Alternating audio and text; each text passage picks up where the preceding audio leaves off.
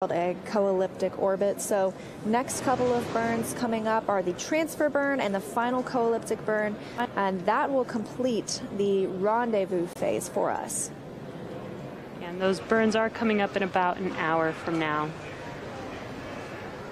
We're just standing by waiting for those views from Crew Dragon. We expect them to be using the floater camera, which is not a fixed camera inside Crew Dragon. It gives them a little more flexibility to get out of their seats. Dragon, SpaceX, we see good video.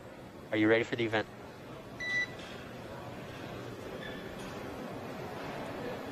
Resilience is ready for the event. Copy, we're go. Okay, everyone. Good morning, good afternoon, good evening, and welcome on board Crew Dragon Resilience. Victor, Shannon, Soichi, and I are very pleased to welcome you on board as we journey to the International Space Station. Currently, we're going to give you just a little bit of a tour of our home for the next few hours as well. And so starting, I'm sitting here in the cockpit, or the bridge, if you will. So this is where we are for launch and for landing, as well as when we get ready for docking. If you take a quick look here, you can see we've got three primary displays, touchscreen displays that we use to control resilience. And so we can bring up our procedures, we can bring up maps that show where we are over the Earth, and it's actually quite nice, the touch screens that we have here for controlling resilience. We also have some backup controls here, buttons, so that if anything should happen to these displays, we still have some of the critical functionality that we can accomplish with these buttons that you see here. So that's pretty much it here in the cockpit, and so now I'm going to pass you off to Ike.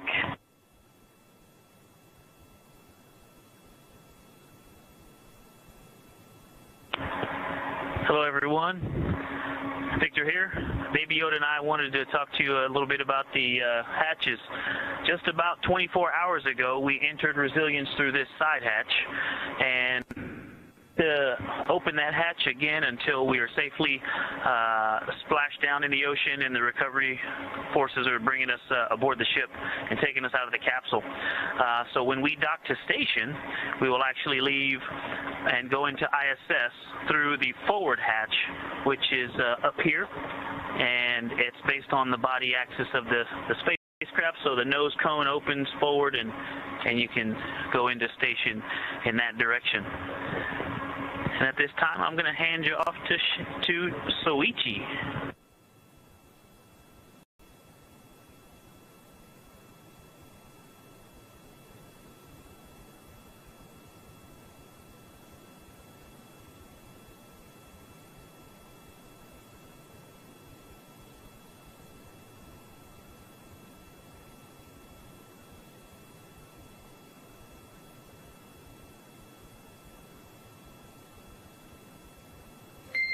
And so, we're not getting audio from you currently.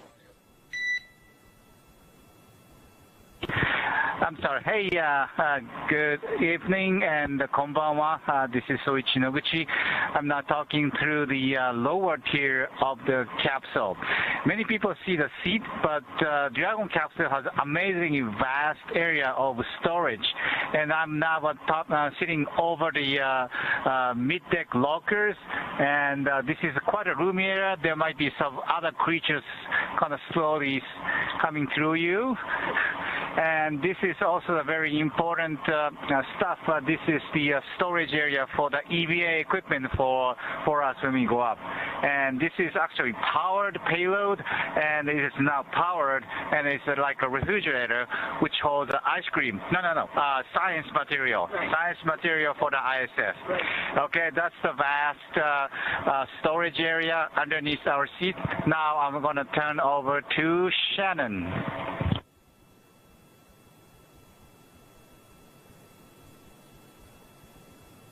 All right. Thank you, Soichi. As you can see, with the four of us in this Dragon capsule, it's quite a bit more crowded than it was with just Doug and Bob.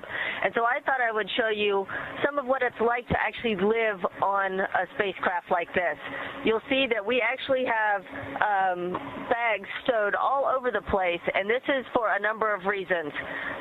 you can pan over here, Soichi, you will see up here we actually have some bags full of our emergency equipment, and we've got bags that hold our supplies, such as the shirts and pants that we are wearing now came up in these bags. You will also see that we've got things such as food and water stashed around, because every once in a while we like to have a snack. A little bit later on I'm going to have some trail mix. These are the water bottles that we have to drink out of. You can see it can be a little bit challenging because there is air mixed in. After you drink some of your water, you've got air in there, so you may wonder, well, how do you drink the water and not just the air? So in order to drink water on the Dragon, you have to open it up, and then you have to gently rotate to get the water up near the top, and then you can take a drink. And the rest of the time you can just play with your air bubbles. So that's basically what daily life is like. We sort of dance around each other to try and stay out of each other's way, eat and drink, and wait for the next engine burn. So at this time, I'm going to hand you back over to Mike.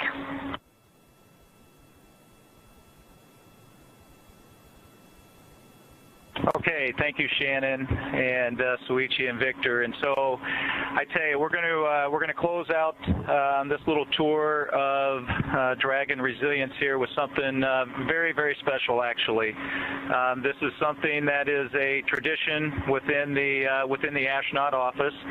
And just to give you a little history on it, so when you first are selected as an astronaut and you come in for your basic training, you go through about 2 years of training to become an astronaut. And then once that is complete and you graduate, we give each candidate now becomes an astronaut, but they're an unflown astronaut, and they get a silver pin.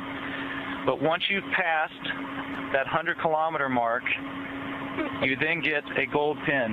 And we have one member of our crew who does not have the appropriate accoutrement for his uniform, and so we're very to be able to give Victor Glover his gold astronaut pin for passing 100 kilometers. Congratulations. Thank you. Thank you. Crew one. Crew one. Again, thanks everyone for coming out. This is just an unbelievable experience. It has been fantastic so far, and we're looking forward. You know, we're about 21 hours into a 6-month mission, and so we are very excited for us. And I think I'm just going to close it with all for one, crew one for all. Bye, everyone. Hopper, thank you so much, and actually thanks to the entire Resilience crew for that amazing tour and great event. Congratulations, Victor.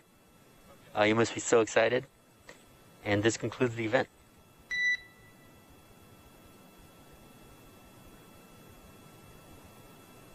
All right, we copy, Jay. That was a lot of fun. Thank you for letting us give a tour. And you can see Victor Glover has still not stopped smiling, and honestly, neither have I, watching that tour of Crew Dragon.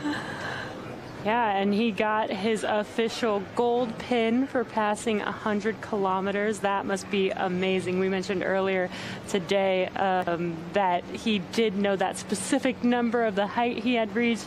Now he is out in space with the Crew One team. You can tell that this crew really have bonded over the last several months training together. And Victor, really proud of his new pin. I'm so excited for him, his first trip to space. But a really interesting tour of Crew Dragon. Obviously, Commander Mike Hopkins showed us the seats that they launched in, and he mentioned, you know, we've seen some really great views of that, but Soichi showed us what's underneath the seats. Yeah. And we got a good glimpse at that storage. And so he mentioned there was a fridge, not for ice cream, but it is a fridge that helps us stow science samples and experiments going to and from the International Space Station. And then Shannon Walker showing us some of those snacks. It's relatable to me. Yeah, and extra cool to get this kind of a tour because for the most part we've been seeing them in their seats. It almost makes Dragon look so small, but with Soichi underneath where the cargo goes, you can really see how large that cabin really is. And even though there is 4 people in there, it does, you know, they don't have tons of room, but it is pretty spacious enough for them to be able to maneuver around. Yeah, and you could tell Victor was, it looked like standing up. You know, he's in space, so he's not standing up, but he was able to fully stand in the vehicle and still have plenty of room. And I think he's a pretty tall guy. Yeah. So it does look pretty roomy in there. And as they mentioned, things are still going well on their journey. SpaceX, this is Dragon for timeline. Dragon SpaceX.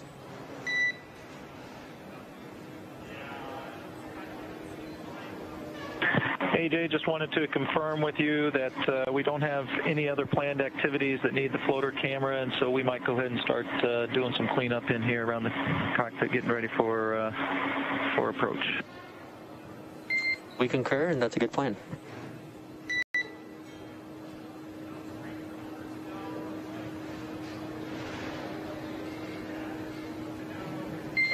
And Dragon SpaceX, we confirm the camera is off, so safe to stow.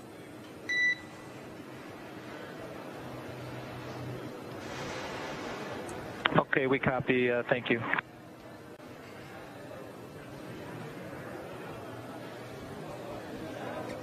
But again, just absolutely amazing event. As we mentioned, they were using that floater camera, so they were able to really take us around Crew Dragon, which was very cool. And just confirming with Core here in Hawthorne that they won't need that camera again until they start picking things up and getting ready for docking, so they were going to stow it away. But that was such a special look. I'm so glad that we got the opportunity to hear from them. And the next major milestone for Crew Dragon will be coming up in about 50 minutes from now, and that'll be the transfer burn, the 4th of 5 major burns on the trip to station today. We're expecting that at 2:50 p.m. Pacific time. We're expecting Dragon's thrusters to fire a little more than 30 seconds to put the highest point of Dragon's orbit just 2.5 kilometers below the station. While we wait for the transfer burn, we can take some more social media questions. This one from Haley. What kind of personal items do they bring with them, if any? We talked about this a little bit. A lot of the astronauts, they only get a very small amount of space that they can pack and bring things. But a lot of them like to bring photos of their family. That's a very popular thing to bring. So they'll put them up inside their crew quarters. As we mentioned, it's kind of the size of a small closet, so they try and make it as homey as possible. They're also allowed to bring up other special items or mementos to them, maybe pieces of jewelry, and they also sometimes bring up things for their friends or family and take photos of it for them. So all of these things are screened before they make their way to the International Space Station for safety purposes, but they do get the opportunity to take up some personal items. Yeah, it's great for them to be on a 6-month trip, that they're able to at least bring a little bit of home with them on the station. Absolutely. We're still And SpaceX Dragon for food. Dragon SpaceX, we're ready to copy.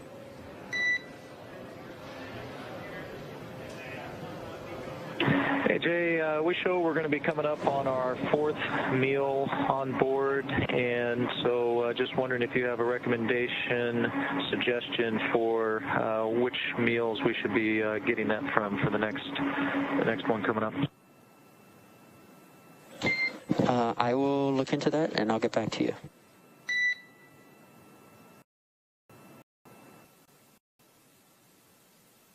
Okay, copy. So just so you know, we have had our primary ascent, breakfast, lunch, dinners, and snack.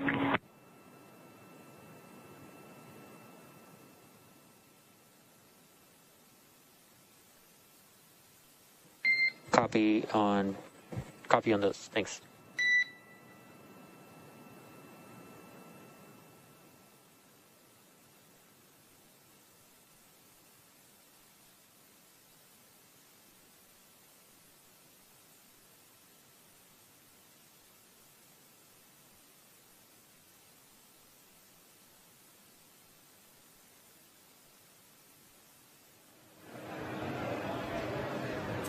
You just heard them discussing the food with the crew. They make sure anything that's consumed or used whatsoever, they relay back to the crew in Hawthorne, because everything needs to be meticulously tracked aboard Crew Dragon and the International Space Station as well. So we have another note, this one, not a question, but a congratulations for Victor Glover, who, as we saw on that little Crew Dragon tour, just got his new wings. So excited for him. That means he reached the 100-kilometer mark, reaching space. When the astronauts finish their 2-year training period, they receive a little silver pin, and they don't get that gold pin until they reach space. So really exciting to see that presented to him on orbit. Yeah, and with us being able to watch that live, that was really amazing that we could share that moment, and that they allowed us to share that moment with them on board. Absolutely. And we are still answering your Ask NASA questions, so to get that to us, go on Twitter, use the hashtag AskNASA. We will do our very best to answer as many as we can. In the meantime, this is a view of Mission Control Hawthorne. These have been monitoring the vehicle for 24/7, since they launched just 24 hours here, coming up in just a little bit. But let's see, another question. What do astronauts do for Thanksgiving, Christmas, and New Year's? These astronauts will be on board for all 3 of those holidays, and we don't want them to feel like they're missing out. And so there are small celebrations that happen aboard the space station. That's different for every crew, just depending on how they want to celebrate. But there are a few decorations up there, especially for Christmas. I know there was a sneaky elf up there a few years ago. Let's see what else. Oh, they'll sometimes celebrate with a special meal. I know for Thanksgiving they have a lot of the traditional foods that we still have on Thanksgiving too, anything from sweet potatoes to turkey. So they get those times to spend meals together, and they also get those days off like we do here on Earth. And they also spend time talking with their family and friends. Sounds awesome. They still get to celebrate the holidays just like we do. We've got another one. Are there any difference between Endeavour and Resilience? That's a really good question. By design, not really. They both are designed to be fully functional Dragon vehicles. Endeavour was the first test vehicle that we did use in demo